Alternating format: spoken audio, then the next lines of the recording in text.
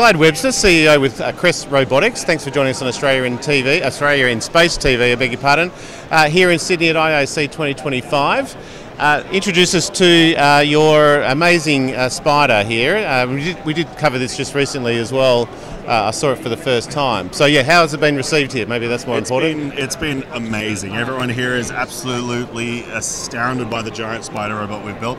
We actually just early today signed a deal with our collaboration agreement with Intuitive Machines. We're Wonderful, really great. Excited to see this technology get to the lunar surface. Yeah. So maybe explain it, because it's there for building and for lunar operations. Yeah. Yep. So this project is all about sustainable housing construction.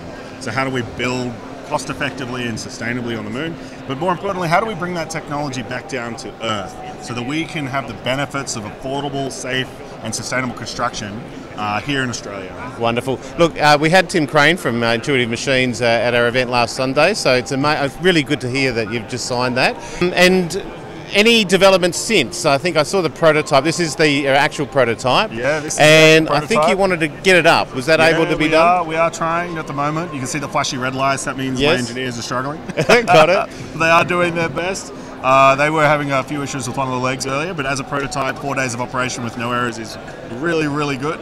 So we're very happy with it.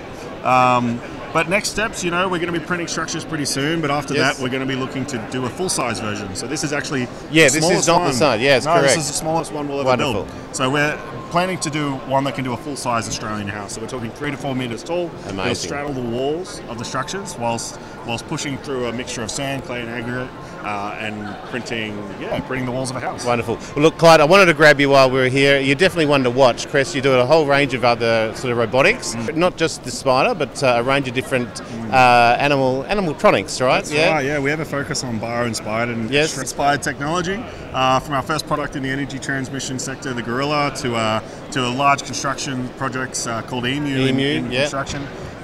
We take inspiration from Australian animals and put them on the world stage. All right. Well, look, it's great to see you here in Sydney, IAC 2025.